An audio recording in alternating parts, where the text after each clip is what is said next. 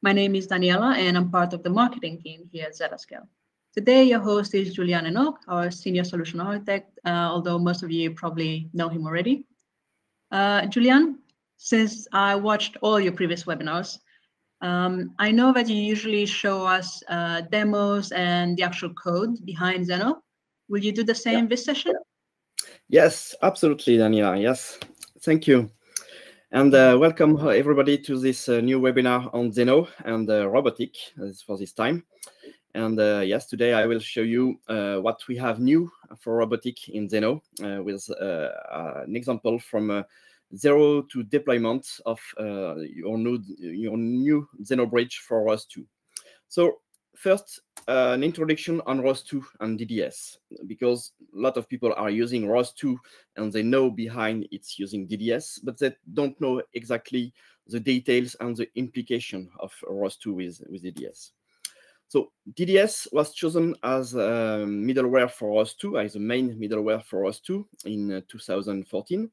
And it was chosen for good reasons. First, it's because DDS is peer-to-peer communication. There is no broker, which is something similar to what happened in ROS1. In ROS1, there was one ROS master, but it was just used for discovery. And then all the ROS nodes were communicating peer-to-peer with each other. So that's why DDS was also considered for ROS2, because of this peer-to-peer communication between all the ROS nodes. DDS is also a standardized by OMG, the Object Management Group, and it has several vendors and open source implementations. DDS is also already deployed in a lot of critical systems, in defense, aerospace, finance. But you will notice that all those existing deployments are for most of them on wired and controlled network with low latency, high bandwidth, and no loss of communication. And that's working very well in this case. So DDS was chosen for ROS2. It's working quite well in a lot of use cases. However, ROS2 users are still facing some challenges. And here, in this long text, I have extracted some comments from the user feedback from the ROS2 middleware survey that Open Robotics made in September this year. And you can have a click here. I will show you exactly the web page. So this is a web page summarizing all the results of the survey. You have all the graphs that you probably have seen in the PDF report. But what is also very interesting is all the comments that user left here to describe, for instance, here, all the issues faced and work around using ROS2 and technologies. And at the very end also, there are a lot of miscellaneous comments, and in here you can see again a lot of issues that users having with ROS2 using DDS. So what are those kind of issues? Here I categorize the various issues we can see in the comments, and most are around 5 related topics of issues. First one is discovery issues. The DDS uses by default discovery over UDP multicast, and sometimes UDP multicast is not supported or badly supported, or in the case of loosey networks, it can create challenge, or if you don't have enough bandwidth, it can create challenge because discovery protocol in DDS is very verbose. Issues over Wi-Fi. Yes, because DDS in default communication is leveraging UDP.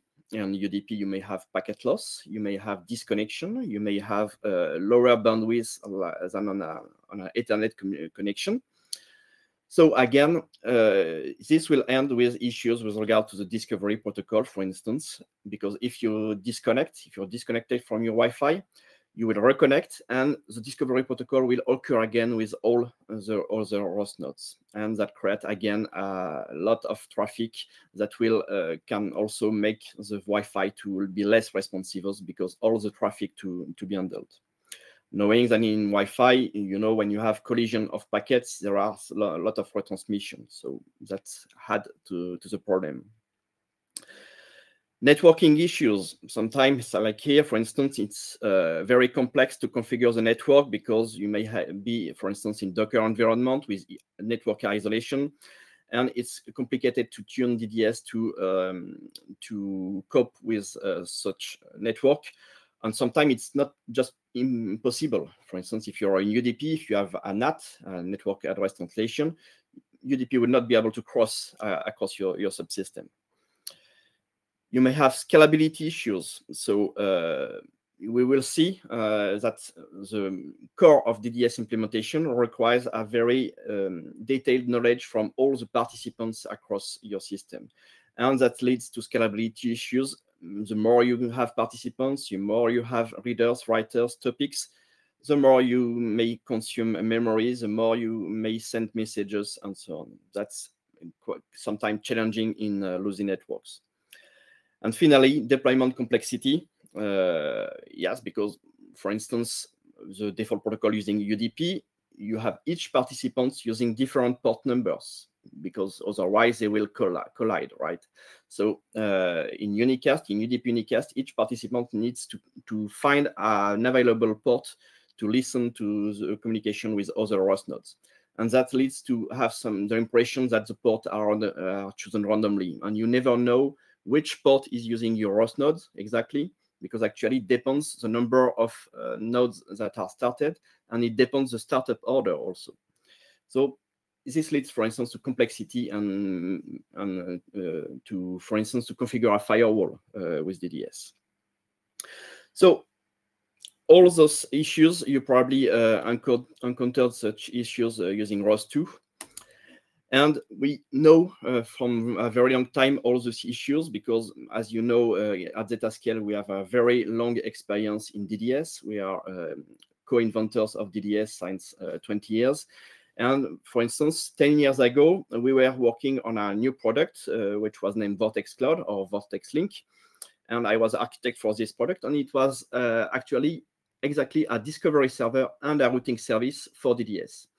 And we try to play a kind of contortion to adapt our product to the DDSI protocol, for the DDS protocol, to be able to forward all the messages, for instance, from one subnetwork to another subnetwork, performing some change on the fly in the messages with regard to the locator, the IP addresses, the identifier of participants, of GUID, and so on. It was quite complex. It was already working, and actually that's a solution that other DDS vendors are doing for their system, right? They are developing a discovery service, a routing service, the same way we did 10 years ago.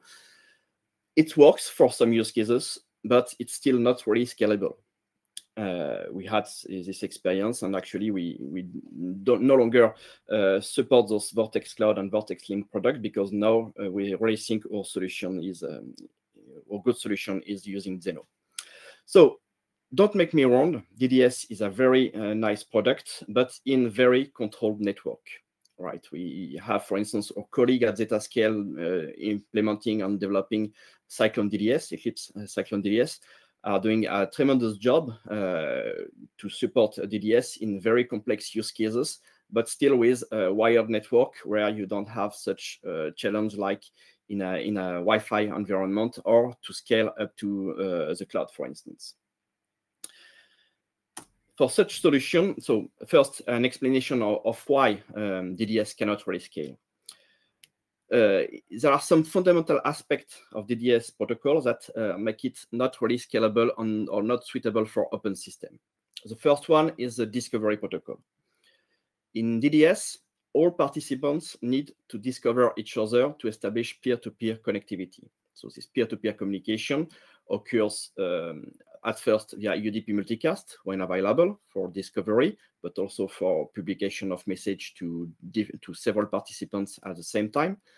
But they still need to have point-to-point communication using unicast. So they leverage UDP unicast. And then once all the participants have discovered each other, they need to announce to each other participants the list of readers, of writers, and topics they have, with all the QoS for each participant to perform QoS matching to know if I discover a writer on this topic I'm subscribing, is it really matching with regard to the QoS and so on.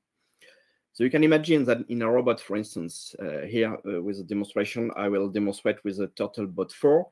In the TurtleBot 4, which is a small robot, I see already more than 700 readers and writers to be declared, 700.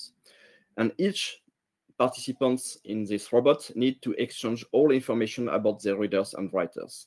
That lead to a lot of messages exchange at discovery time. And that's often the very first pain point users are experiencing with DDS over Wi-Fi, for instance, because the Wi-Fi sometimes on heavy traffic, you will have more loss of messages because of collision, so more retransmission. If you have a lot of retransmission, the network with Wi-Fi is less responsive, and the participant will think that the connectivity dropped because they have a liveliness heartbeat, for instance, which are lost. And so they undiscover again, and they try to discover, and so on. And it's very challenging over Wi-Fi, for instance, to have a stable discovery time for robotic. Another point, for instance, is a reliability protocol. A reliability protocol in DDS, you have each writer that need to know the state of each matching reader. So it maintains the list of sent messages, wait for acknowledgements for each reader, and maintain for each reader a map of what message have been received and what message need to be retransmitted. So it means that as soon as you have one writer, you have this writer needs to maintain one state per reader it matches. That increases the memory consumption. And of course, with regard to the network for retransmission, it will increase retransmission because it retransmits only peer-to-peer to each reader. Liveliness protocol is another example. When you need liveliness, there will be extra messages sent between all the participants in the system. And there are some semantics also which are exposed in DDS. You can know for each writer what are the matching readers. You can see how many there are, if they are alive, if they are gone. This also has a cost. You need to maintain all the liveliness between all the readers and their matching writers. And that has a cost in terms of messaging and in terms of memory. It can work in a very controlled environment and with a limited scale of readers and writers, but you can imagine that if you go to a large system with several robots in a cloud environment, for instance, it will cause troubles. So our solution for this is really to make DDS to scale with Zenoh. What does it mean? It means that with Zenoh, we will provide a bridge that can bridge the DDS traffic to Zenoh. So we already, in the past 2 years ago, developed a bridge for DDS. And now we developed a new bridge that will interoperate with ROS at a higher level, so with ROS 2 concept. And I will explain in detail what this new bridge does. But the point is that you really want to scope all your DDS in subsystems and interconnect those subsystems with Zenoh routers, and sometimes with other Zenoh application or some other technologies applications that are bridged also by Zenoh. And you can build very complex network of DDS subsystems this way interconnected with a Zenoh infrastructure. So let's dive into this new plugin for ROS 2 over DDS that we made for Zenoh. First, a view of what ROS 2 is doing when mapping to DDS. For each publication, DDS ROS 2 declares, so for instance, a declaration of a publication on topic /TF, the ROS 2 middleware, so the RMW, is creating a DDS writer on a topic named RT/TF. For a ROS 2 subscription, there is a DDS reader on RT/CMDVEL, for instance. Services. So for the services, either it's leveraged the RMW implementation of the services, which either Cyclone, either FastRTPS, they are using different implementation of services that make those unfortunately incompatible. FastRTPS is using the RPC over DDS specification, while in Cyclone DDS, it's really the RMW Cyclone DDS, which is implementing the RPC over DDS, the services over DDS. But the concept in those two cases is the same. You have one topic for the request and one topic for the reply. So a service server, for instance, is creating one data reader on the request topic to receive the request, and one writer on the reply topic to send back the reply. An action is a composition of several ROS interfaces. It's 3 services, one to send the goal, one to cancel the goal, one services to get the result, plus 2 publication topics, one for the feedback and one for the status of the action server. So what it means really on DDS is that at each declaration of an action server, and same as a symmetry in an action client, there are 8 readers and writers which are created for each action. You can imagine what's the implication in case of discovery, and you can understand why in a robot like a turtle bot with few actions and few services, we end up with 700 of readers and writers declared in DDS. And for in addition of this, ROS is also publishing one specific topic, which is ROS discovery info. And this discovery info allows ROS to reconstruct the ROS graph. So what is published in ROS discovery info is really a mapping between the ROS nodes and the writers and readers it declares. So really, all the construction of ROS graph depends on those 2 protocols. The discovery protocol for DDS, all the declarations of readers and writers with their QSs and so on, plus this ROS discovery info topic to do the mapping between each nodes and each readers and writers it declares.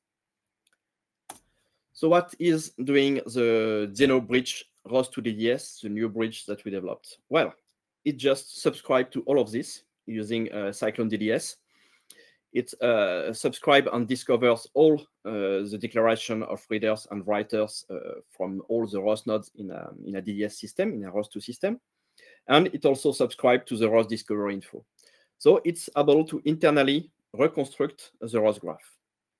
And then it will map all the communication, publications, subscriptions, services, and actions to Zeno protocol. And for this, it maps a publication to a Zeno publication, a DDS subscription to a Zeno subscription. But for the services and for actions, it will leverage queryable, Zeno queryable. So in Zeno, we have the notion of queryable. You can send a query to a queryable that will reply directly. And that's built in the protocol, meaning that there is no need of one publication for the request, one publication for the reply. No.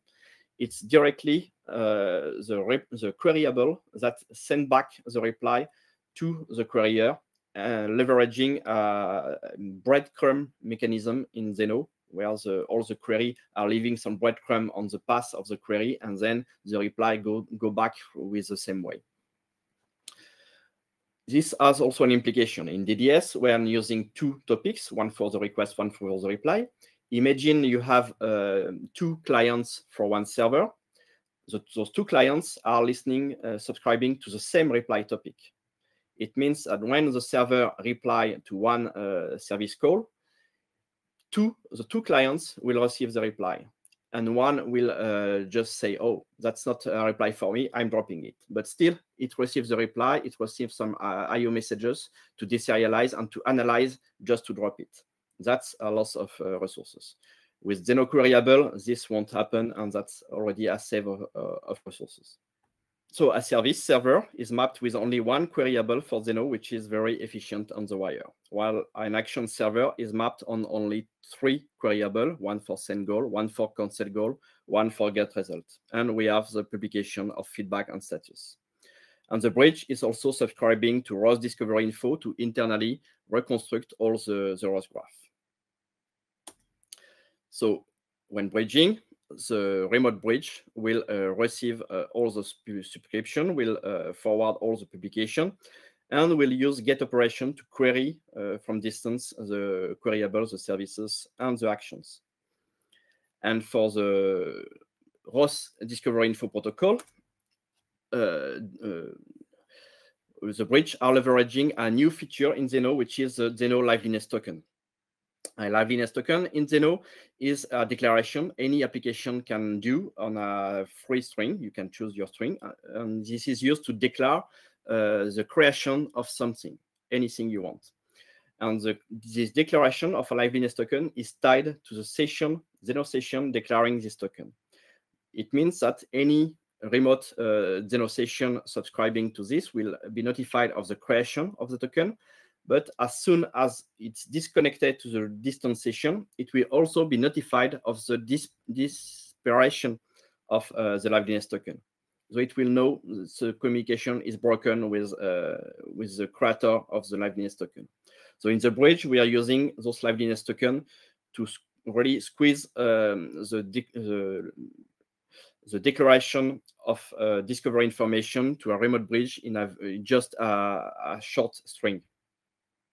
So, for instance, here you have all the strings which are for declaration of a publisher, subscriber, a service server, a service client, an action server, or an action client. And contrarily to DDS, where you need to declare all the readers and writers for an action, for instance, you have 8 declarations for the 8 readers and writers of an action. In the Zeno bridge, it declares only 1 string for an action, which is really compact. So another feature very interesting that we have in the bridge is the ability to specify a namespace, a ROS2 namespace. In ROS2, you can declare some namespace for all your nodes, but you need to do this for each of your nodes inside your robot, and to do this for each robot if you want to have different namespace for different robots. While with the Zeno bridge, you can declare a namespace on the fly. So what it means inside your robot, you don't need to configure any namespace. You configure the namespace in your bridge, and the bridge will automatically add the namespace as a prefix to all Zeno key expression used to forward the ROS2 traffic. And a remote bridge using the same namespace will strip this namespace and expose all the ROS2 entities, the topics, and the services without the namespace. So you can have really 2 robots, for instance, which are totally isolated from each other, and you can have teleoperation which are not mixing the robots all together. But at the same time, you can do fleet management with a bridge, for instance, which is not using the same namespace than the remote robots. It means it will still expose all the service and actions with the namespace as configured by the remote bridge. So here, for instance, you see the bridge bot1 is adding on the fly bot1 namespace, and on the fleet manager side, it exposed with the bot1 namespace, and same for bot2. So here the fleet manager is able to distinguish between the 2 robots, and you didn't need to configure anything in your robot. It's just without any namespace. Just the bridge are configured. So what is new with this new Zeno bridge for DDS? It really have, when compared to the previous bridge for DDS that we had, this new ROS2 DDS bridge has a better integration with the ROS graph.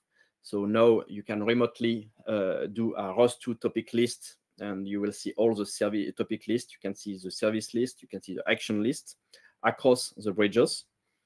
It has a better support of ROS tooling, like RVs, for instance. The services and actions are mapped on Zeno queryable, meaning it's very well optimized. It has less traffic than the DDS RPC mechanism, for instance. And it's even more compact on discovery information thanks to the liveliness tokens. And as a plus, you can configure a namespace on the bridge on the fly instead of configuring this namespace on each ROS node. So the use case you can have, it's really all of this. It's the same use case that we used to have with DDS bridge, but with better integration with ROS2 now. You can perform fleet management. You can perform record on replay. For instance, if you store all the commands in an InfluxDB database with a Zeno router, you can have a Zeno application that query what has been recorded in InfluxDB and replay everything in another robot, for instance. integration with all the plugins that Zenoh supports, like MQTT or REST, for instance. Publication subscription with MCU, but now also service call and actions call or service server with MCUs. We have some nice examples with Zenoh Pico on ESP32, for instance. And of course, bridging across one between different systems that might be behind a NAT. And in this case, you leverage a Zenoh router in a public cloud, for instance, to perform the intercommunication. Okay, so let's do now the demo part with Turtlebot 4.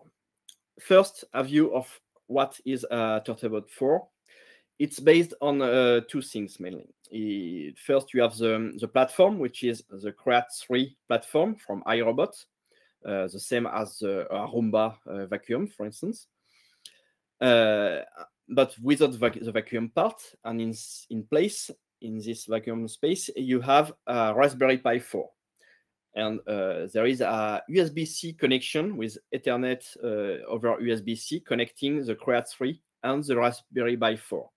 And this Raspberry Pi 4 is also running ROS2 and is connected via USB to LiDAR, RP LiDAR, and a camera, OAK camera with Wi-Fi. So you have already two systems inside the robot, two boards inside the robot, and those two boards are running some ROS2 nodes. In the Create3, you have all the ROS nodes for to drive the robot, to drive the wheels, but also to drive some sensors like cliff sensor in the Create3. While in Raspberry Pi 4, you have all the ROS nodes managing the LiDAR, the camera, and eventually all the SLAM ROS nodes that you may want to deploy in Raspberry Pi. What we want right now with this is really to have DDS only inside the robot. So you configure the Turtlebot as such. So there is a Turtlebot setup command that allows to have this menu. And in this menu, first, you can keep the ROS domain ID to 0. No problem with this because it's will kept internal to the robot. You need to change the RMW implementation to Cyclone DDS because the bridge is also using Cyclone DDS, so the interconnection will be far better if the ROS nodes and the bridge are using the same DDS vendor, which is Cyclone DDS. And you configure a new Cyclone DDS URI, which is here on the right.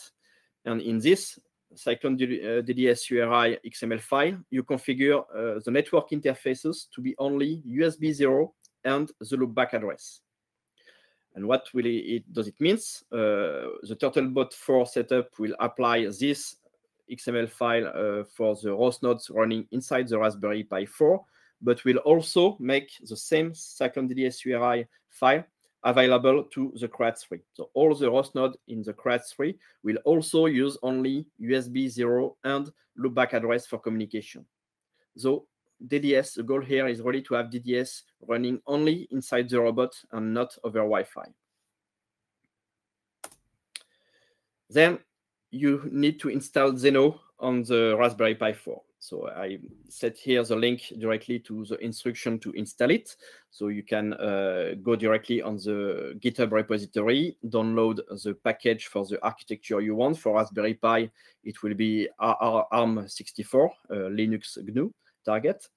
You download it, you install it, you just unzip it on the Raspberry Pi 4. And you can start the Zenoh bridge with a configuration file.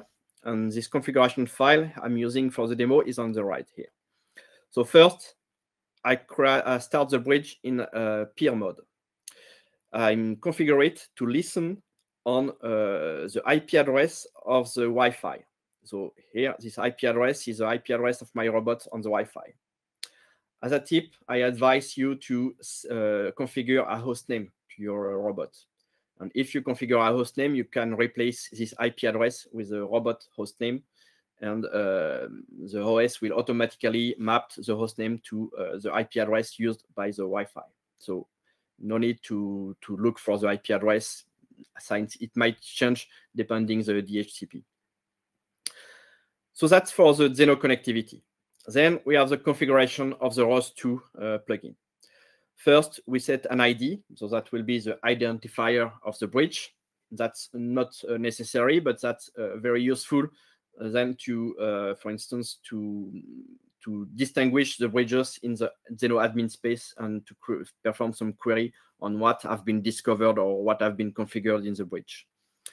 So here I set bot1 as an ID. As a namespace, that's at the ROS2 namespace, I'm adding here the same similar namespace, which will be /bot1.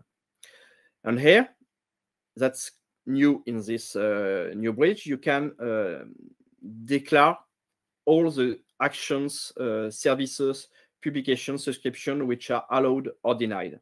So here it's a deny list, meaning that all is allowed except the one which are denied here. So here I'm denying, for instance, ROS out topics. I'm denying everything which is about parameters. And I'm denying also some underscore internal topics that are used inside the create3 and that are not supposed to be used by a ROS2 user for TotalBot. So all of this will not be exposed over Zenoh. I'm also configuring some downsampling for some topic because my Wi-Fi might be constrained. So I need to downsample some high frequency publications. So here, for instance, I'm setting up the camera image to only 10 Hertz, the LiDAR scan to only 10 Hertz, and the IMU publication to only 50 Hertz. That will save some bandwidth on my Wi-Fi. And as an option, I'm also activating the REST plugin that we have built-in in the bridge. So that's to access HTTP via HTTP to Zenoh publication and subscription.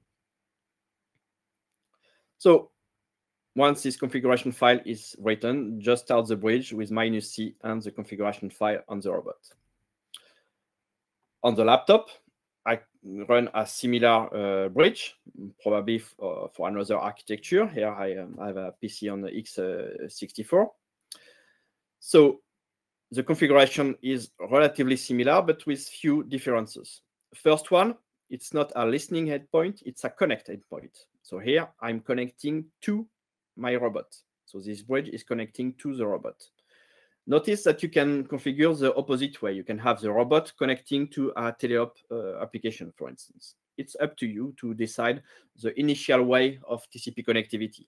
But the point is that once the TCP connectivity is established, it's bidirectional.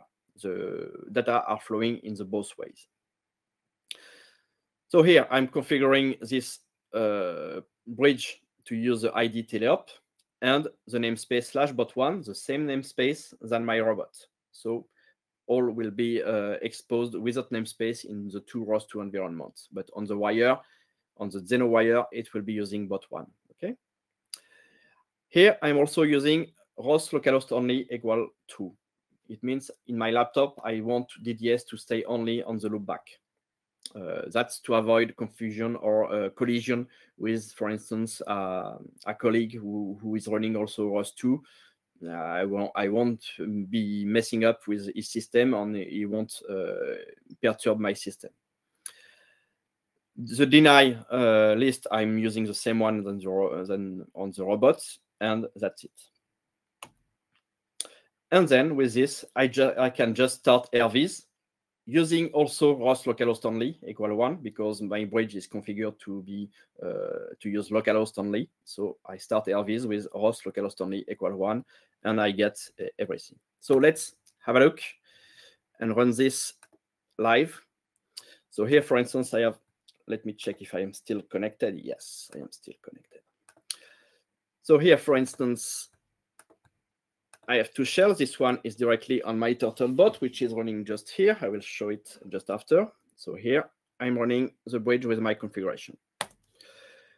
And you can see already, in just 1 second, it discovered everything about the ROS2 over DDS, publication, subscription, actions, services, and so on.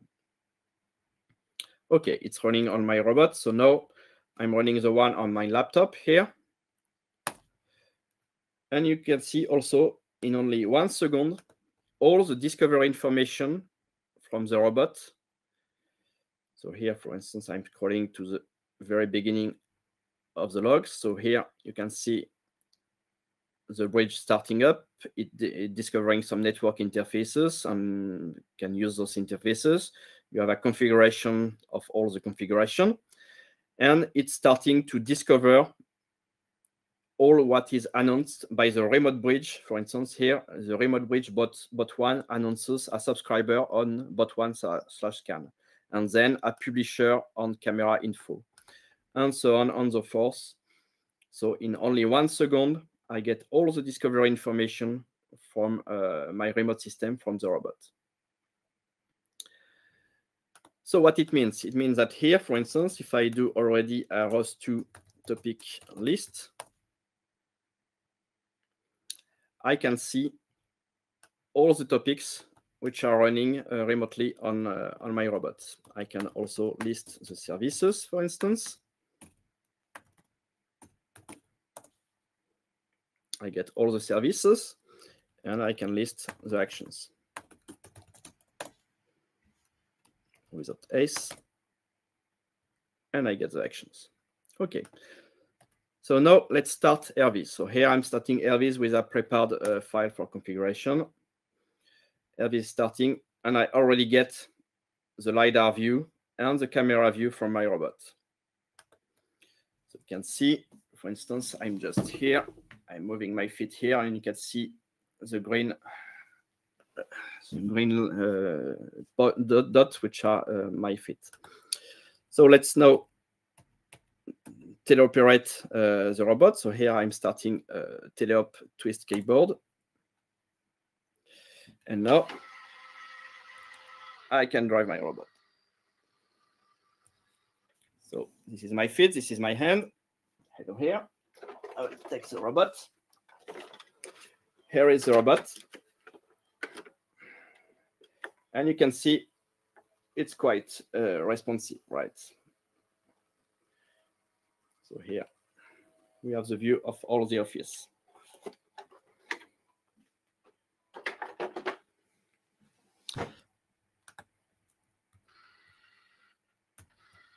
And you can see it's very responsive. So here we are peer-to-peer in local between my laptop here and the robot over Wi-Fi.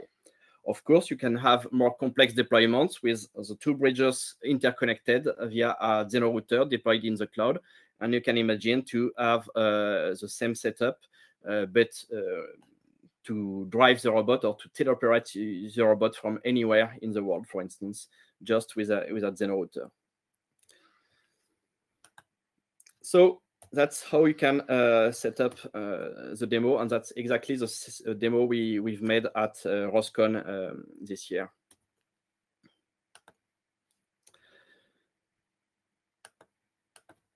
So going back to the slides, what's next with the Zeno and robotics? At first, the Zeno path. You probably heard some weeks ago that we launched a preview of the Zeno platform, the Zeta platform. And what is this? It's really a platform as a service where you can configure all you want as VMs to run Zeno router in the cloud or on premises. So this platform you connect, you can provision some Zeno router to run in various cloud providers. So for the time being, we only have AWS, but we'll add more cloud providers.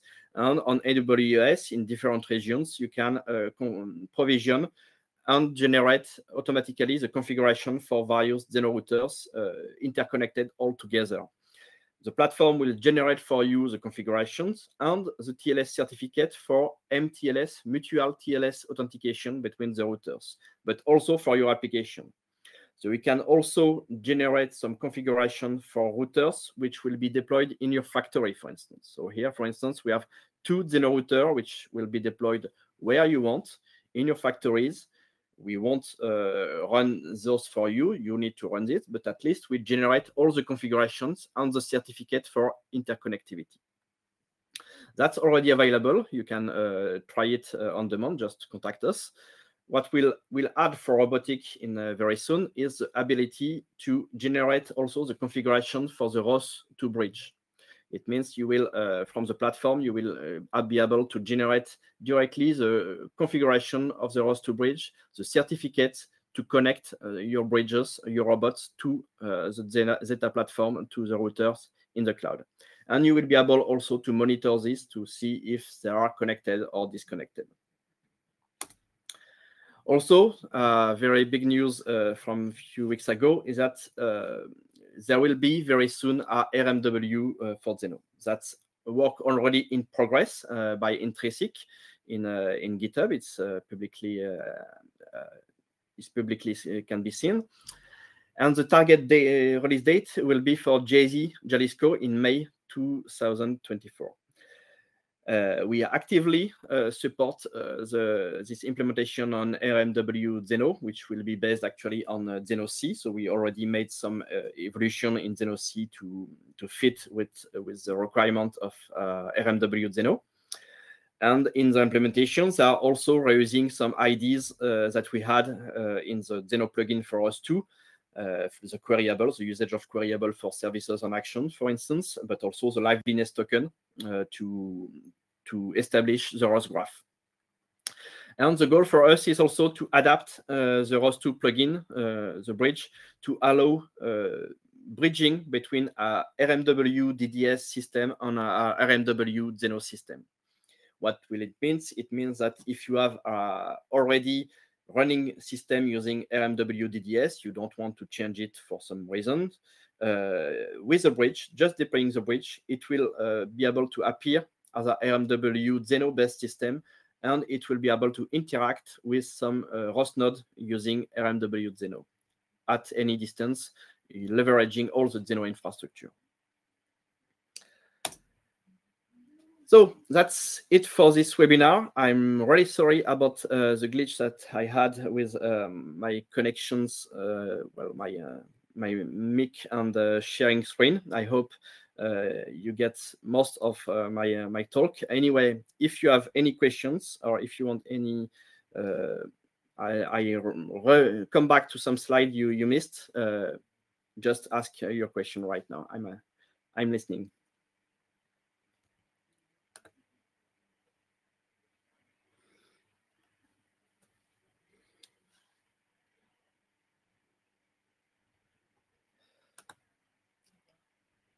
So what is the first question from Jan, sorry, Jan. What's the difference between DDS ROS2 bridge and DDS bridge? So the DDS bridge was already at DDS level. It didn't know anything about ROS2. It was just forwarding DDS publication as Zeno publication and DDS subscription as Zeno subscription. It was not leveraging the Zeno queryable, which was already a big miss. So the ROS2 bridge now is leveraging Zeno queryable, which is more efficient over the Zeno network. And also, with regard to the discovery protocol, it was forwarding only in forwarding mode. It was forwarding the full ROS discovery info, which was quite verbose. And here, the new ROS2 bridge is leveraging the liveliness token, which is far more efficient. So in a way, the DDS bridge was working relatively well for publication subscription. It was difficult to make it work with services and actions, and also with a lot of tooling that required in ROS2 to discover the readers and the writers. With ROS2 bridge is far more efficient, and it works perfectly for all those aspects.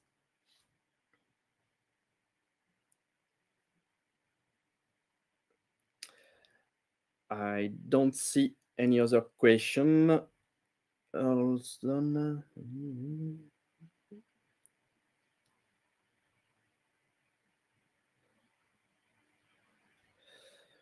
Okay, question from Vivek. Does it combine discovery and routing service into one? Yes, absolutely. The bridge is performing the discovery over DDS, is forwarding the discovery information to remote bridge in a certain way, and it's also routing all the DDS traffic for ROS2 publication, for service call, actions call, via Zenoh. So it's acting as both discovery and routing service. So thank you for your attention. I don't see any other questions. So if you have a further question, don't hesitate to join us on Discord or to post a question or an issue on GitHub, on the repository of the bridge. Thank you. You're welcome, Damien. Thank you. Goodbye.